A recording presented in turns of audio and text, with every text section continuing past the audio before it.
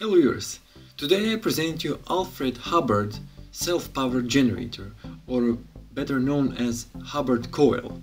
So not to waste time, let's get to the drawings and see what I prepared for you. Okay, now you can see the generator. It's very simple in design. It cannot be more simpler if you ask me. In total you have, as you can see from the image, you have 8 coils, 8 coils. In the middle you have one another with bigger diameter, and inside of this bigger one there is you can see these rods.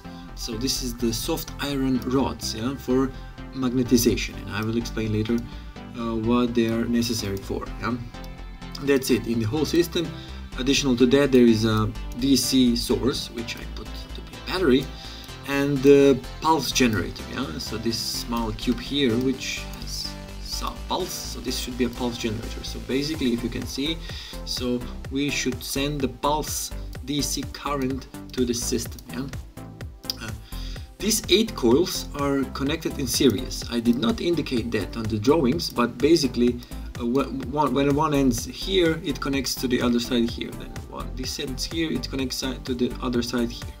And that's it. So these 8 rods are connected in series, and also the middle one, the bigger one. So what this system does and how we get the free energy from this system. As Mr. Hubbard, his invention was never fully disclosed to the public, so patent is not available, but through the transmission through generations, people have found that this works in this way. We are sending the pulse DC current to the coils, and what this does in the coils. In this, when we send the pulse signals to the system, we get this soft iron magnetic core will became magnetized. So that's why it's necessary. And if you know the curve of magnetization, the iron has in the middle steep part, where for the small amount of current we get a big magnetic flux. So that's the curve of magnetization. And that's the idea. So he believes, so Hubbard demonstrated this a long time ago, that if he connects only small time the DC input with this pulsing signal, he will get an output which is bigger than input. I personally do not believe that, but it does have sense because of this magnetization. And when you read more about this, basically you need, in my opinion, whole time these pulse signals, and you will get on these two contacts over here output.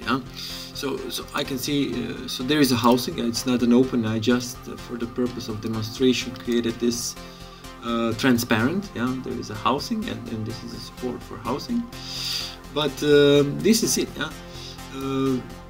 As Mr. Hubbard says, and his followers, that basically you should get constant free electricity for such a system. It's really difficult. There's many videos online which are trying to replicate this Hubbard coil and Hubbard system, and none of them seems to work like it should. So that you basically get a free energy, and that you not spend more input energy than you will get an output energy on this from this system. So that's it. That's it.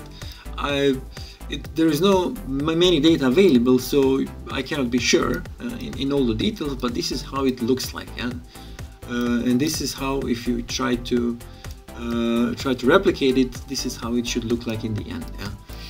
Okay, viewers. So that was a Hubbard coil, well-known patent. You have many of them. You can search for them.